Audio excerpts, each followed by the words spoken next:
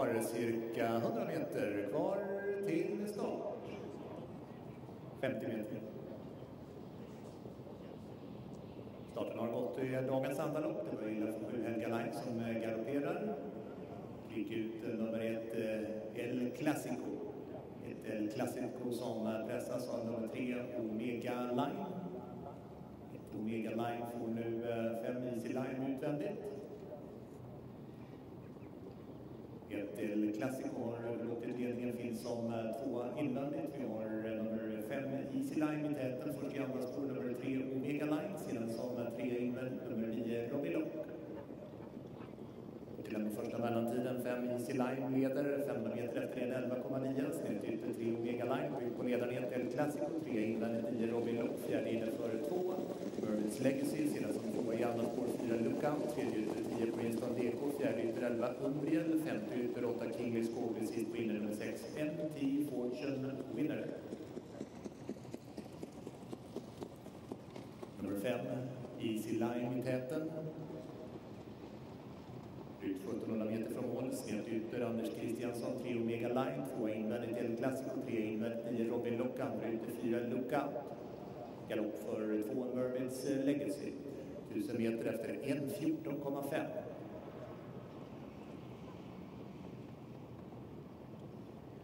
5 Easy Line. Pigg för Stefan Persson. Anför har 1400 meter. Diskvalificerad. Nummer 2 Mermaid's Legacy. Peter Untersteiner. Som etta i andra spår 3 Omega Line. 2 invändigt 1 El Clasico. Tredje inne 9 Robin Lock. 2 i andra spår nummer 4 Lookout. Tredje ytter 11 Umbriel. I fjärde ytter sitter nummer 11 Umbriel. Sedan som 3 i andra spår nummer 10 Princeton Deco. 1500 meter efter 1.15,2. Sedan som 50 i andra spår nummer 8 Kingly Skog. 4 på inne nummer 6 MT Fortune Winner. Bara 900 meter till mål. Det är nummer 5 Easy Line i täten. Knappt 79-åtsare. Det är på gång i tredje spår.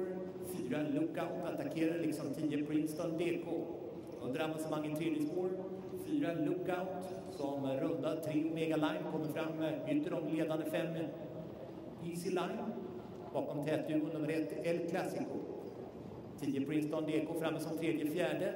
Nummer 4 Lookout håller på att ta över kommando. 2000 meter efter 15,5. Fram som andra 10 Princeton Deco. Nu som tredje 11 Umbriel. Från kön attackerar också Flemming Jensen med nummer 8 Kingly Skovli. In i slutkurvan ledning för 4 Lookout. Längden före 10 Princeton Deco. Tredje 11 Umbriel. I mitten av slutkurvan det är ledning för nummer 4 Lookout. Har halva längden till godo på nummer 10 Princeton Deco. Där bakom finns Björn Goop med nummer 11 Umbriel. Först in på upploppet nummer 4 Lookout utmanar om nummer 10 Princeton Deco invändigt. Så galopperar 4 Lookout invändigt kommer nummer 6 MT Fortune Winner. 6 MT Fortune Winner galopp för 10 Princeton Deco. Det är takter, det är Jan Hellstedt, det är 6 MT Fortune Winner.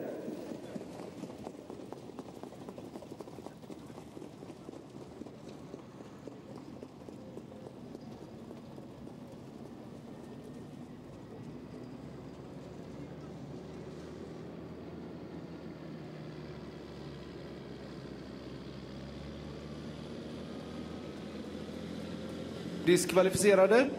Nummer 4 Lookout. Nummer 10 Princeton Deco.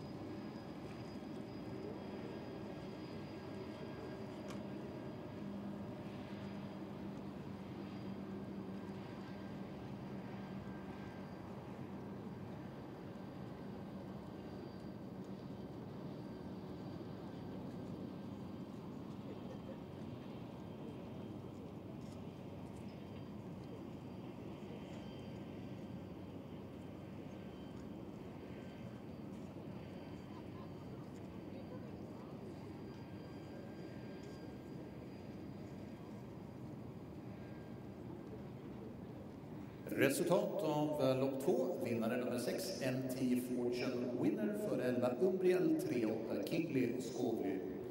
Vi väntar segersnack med Johnny Takter efter den triumfen. Order by Fax och Dust All Overs lopp går till Johnny Takter, NT Fortune Winner. Grattis Johnny! Tack så mycket. 14,7 2600 meter. Det är drag i galoscherna idag.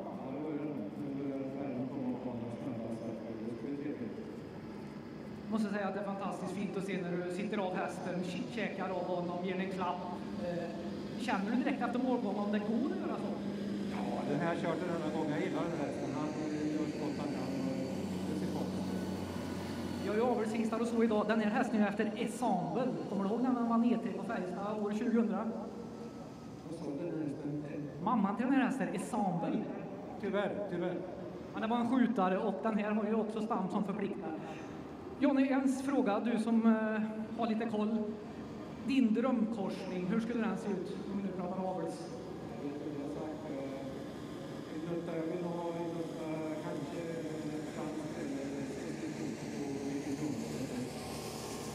det kan ni ta som ett tips. Du har 2 Remani Vici och Nelly Miss åt Micke Lundborg. Har du värm? Nej, jag pratar om Micke. Hästarna tränar bra. Det är lite tråkiga förutsättningar. Vi får se hur de räcker. Det är lite värdemätare innan de riktigt har stabiliserat sina siffror. Okej, grattis till det här Johnny. Så tack så mycket.